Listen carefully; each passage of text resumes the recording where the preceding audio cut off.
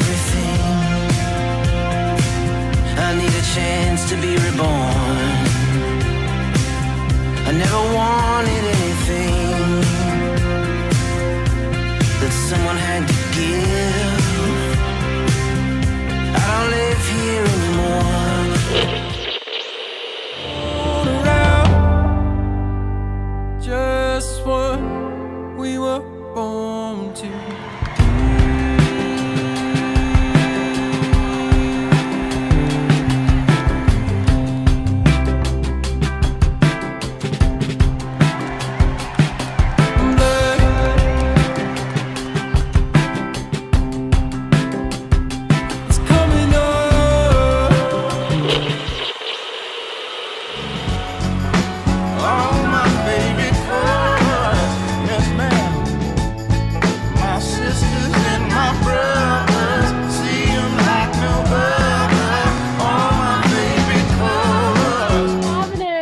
Karina Rykman, look at you.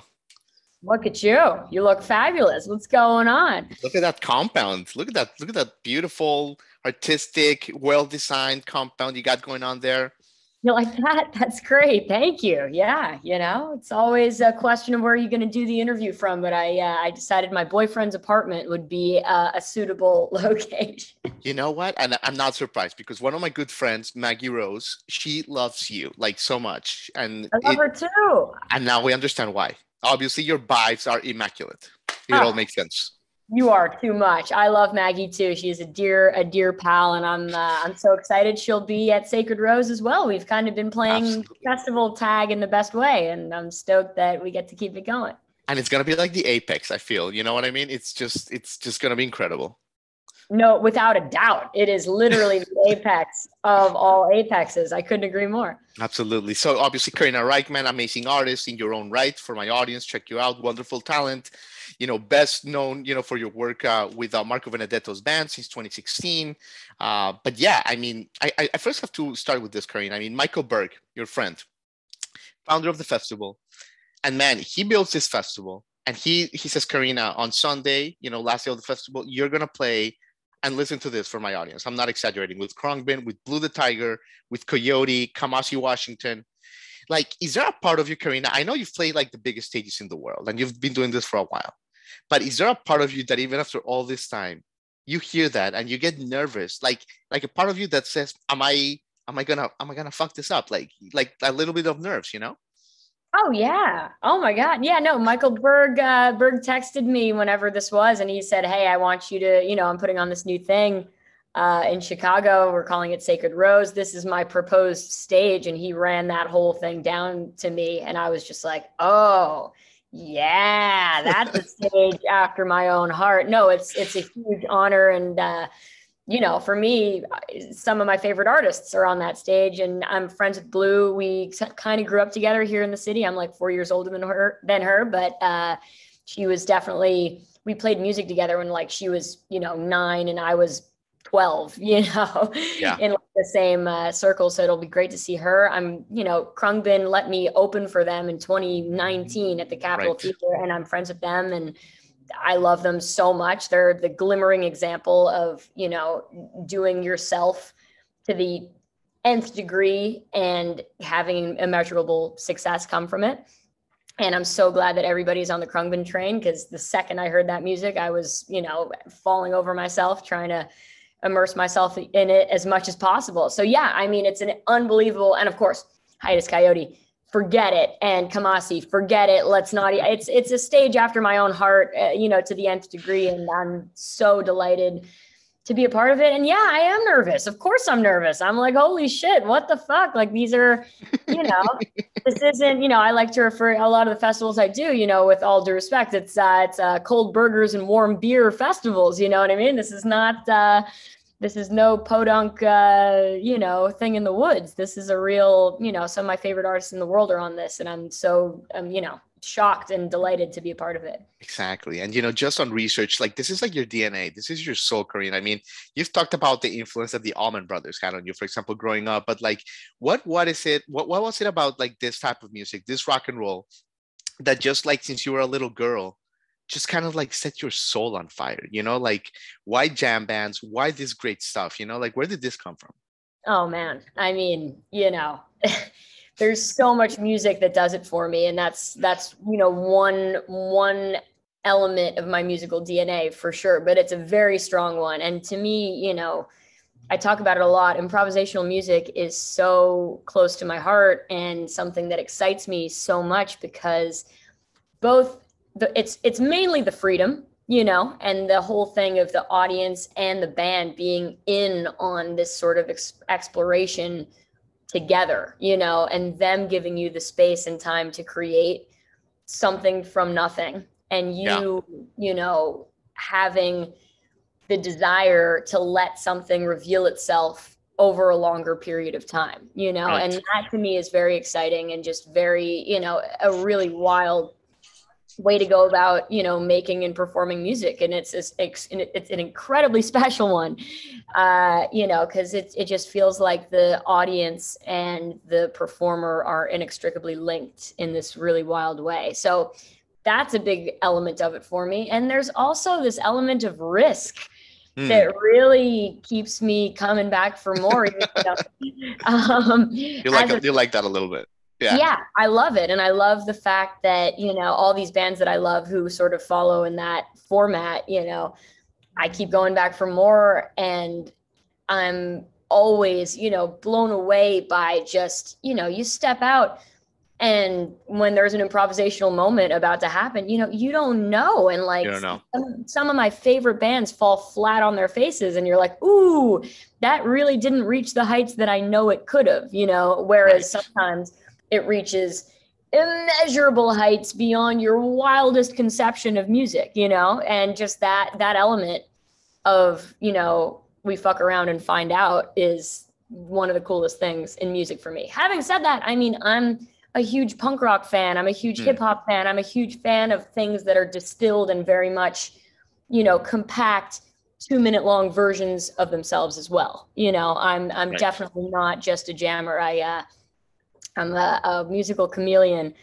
of a very extreme variety, and I just love so much music. And that's definitely one of the musical art forms that I love and appreciate, but it's certainly not the only one. Absolutely. And this lineup is not just jam bands. I mean, obviously, you know, it has our good friends of Moon Taxi. You're going to be there. Obviously, you know, St. Paul and the Broken Bones, friends of our show. We mentioned Maggie Rose, you're like a rocker in your own way. But Karina, let me ask you about your state, because every time we looked at you and like your research, interviews, shows, and right now, you're always in a great emotional state.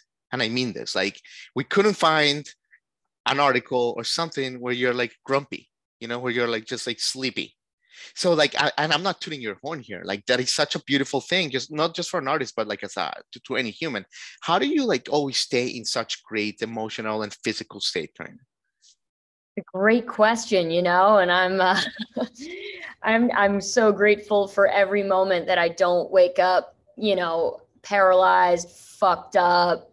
You know, I really do believe that like any of us are one accident, diagnosis, whatever, away from a completely fucked up life, you know, and I live in that sort of gratitude space, not to sound all woo woo about it, but really just for whatever reason, it's just my disposition.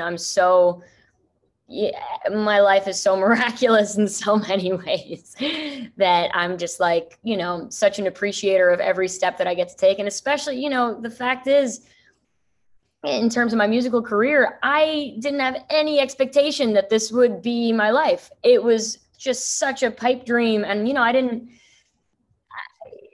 everything unfurled itself sort of in the most natural, organic, and beautiful way. Nothing ever felt forced. I never felt like I've sold my soul. I never felt like I did something that I didn't want to do.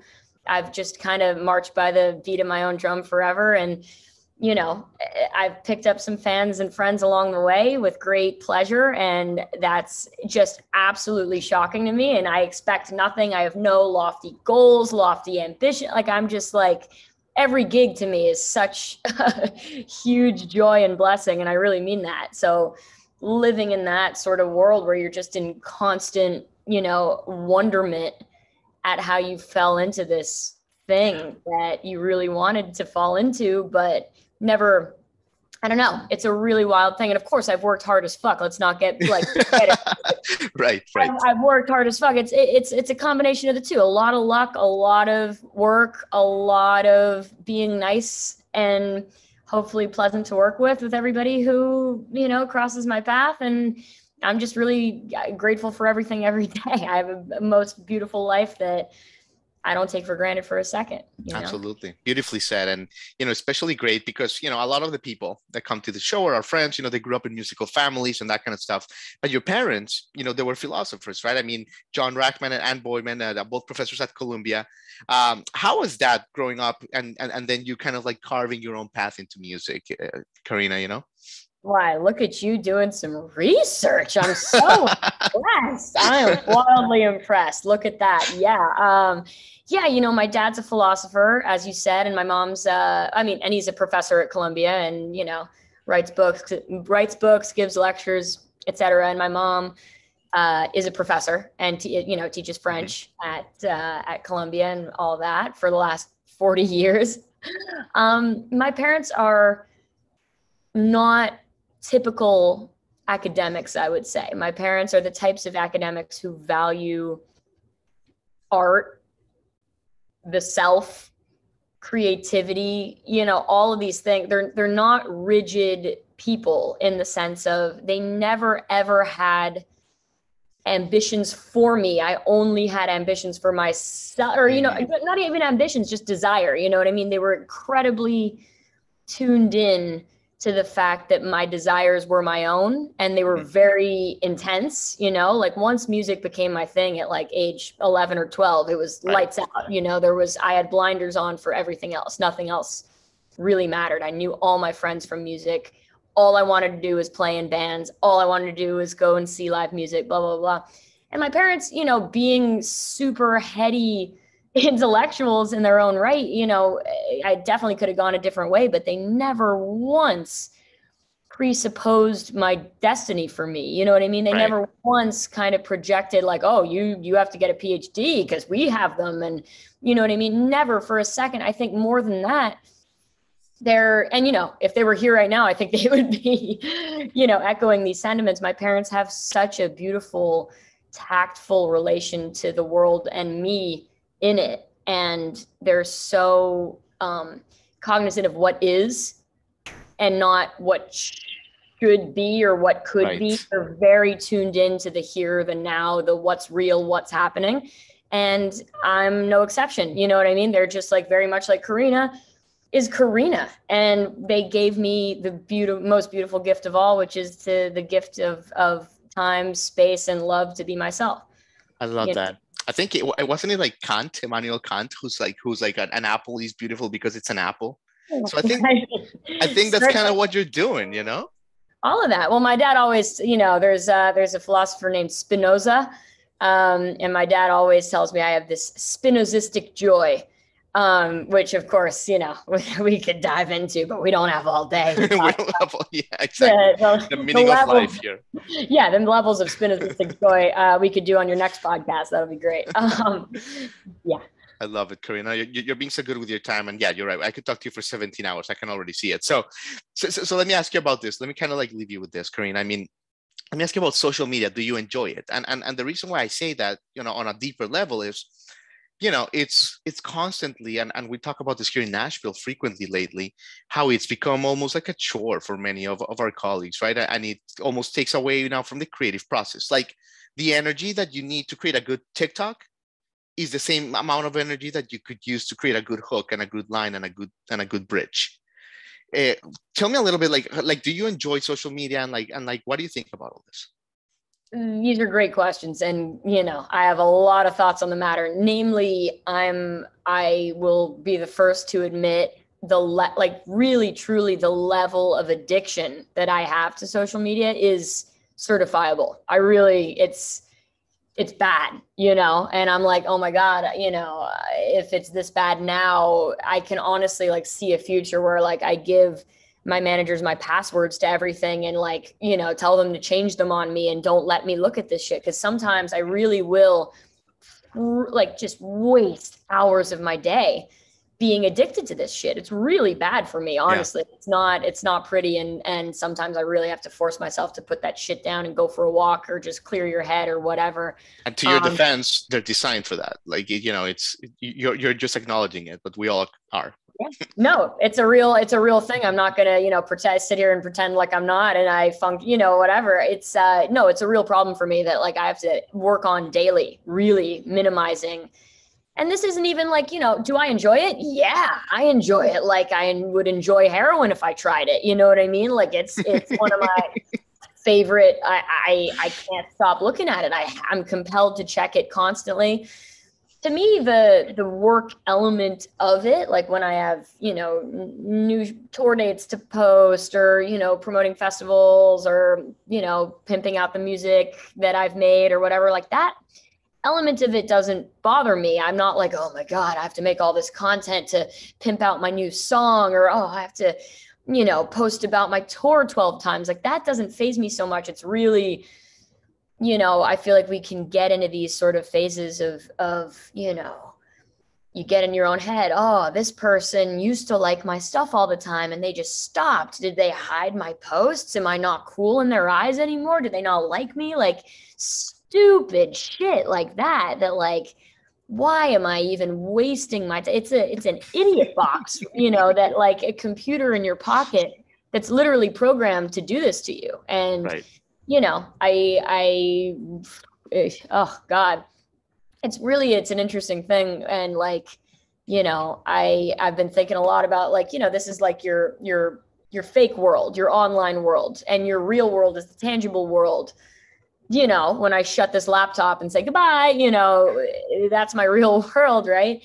But at what point does the, you know, falsified world supersede the importance of your actual world? You know what I mean? And how I represent myself on my social media versus the real, tangible, skin and bones, flesh Karina, you know, when that becomes more important than the other, which it seems like we're almost towing the line here, which is just a horrible thought and feeling and question, you know, it almost, I don't know. It's a scary concept, and it definitely, it's one I think about often. I really hope that it doesn't get to that point, you know, but I mean, your falsified digital world is a real thing that, you know, requires upkeep, and you have to kind of construe this portrait of yourself, which, you know, I don't think I put on airs on mine, but like, I certainly don't post all of the real shit that happens to me. Mm-hmm.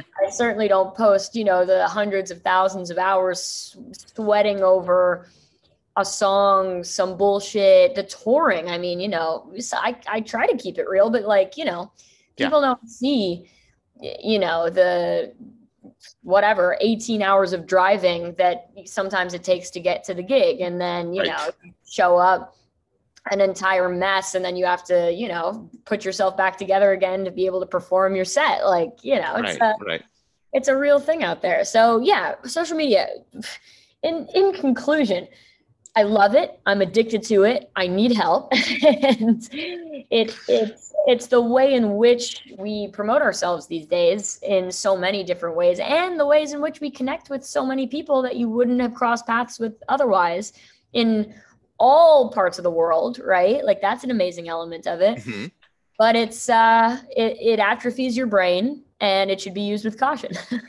Unbelievable. Karina Rykman. I mean, you've said it all for today. Super fascinating. I mean, no wonder that when Margaret Durante Maggie Rose told me about you, her eyes just smirked with joy. And now we all understand why. What a great guest. Can't wait to see you perform August 28th, sacredrosefest.com. Incredible lineup, incredible soul. And yeah, Karina, thank you so much for your time. Such a pleasure. Thanks for having me. Absolutely. Take care. Cheers. Can't wait.